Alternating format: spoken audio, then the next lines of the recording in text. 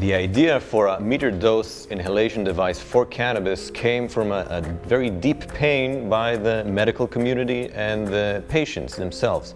There was tremendous challenges in actually controlling the dosage of a drug which has, of course, therapeutic properties, but also has psychoactive properties. One of the types of pain that we are facing quite frequently and is really hard to control is what we call neuropathic pain. One of the things that are basics for patient-doctor's relationship is that the doctor knows what they are giving the patients. And I think that until we got the Syqe, we haven't been really able to know what we give the patient. Our first device that we went to clinical trials with was roughly 80% printed.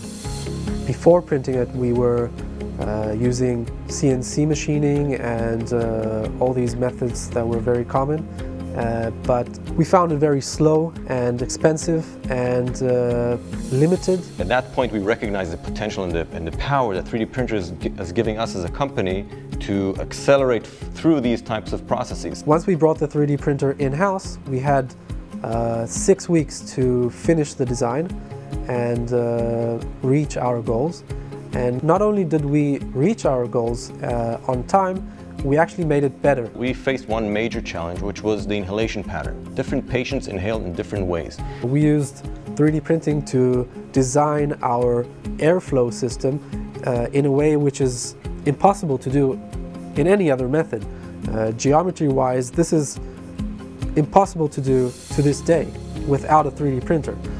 This allows us to control the airflow of our device in a very, very specific manner and achieve very precise dosage.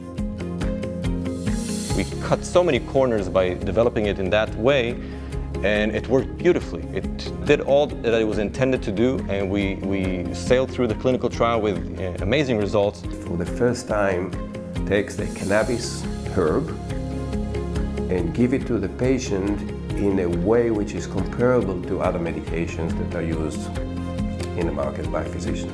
The motto at Syqe is don't think, print.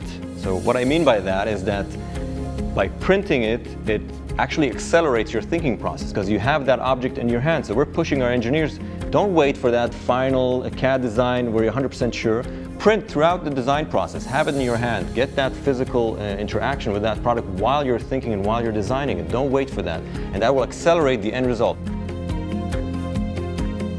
I would recommend using 3D printing from the very beginning for any medtech company, from concept to prototyping to clinical trials.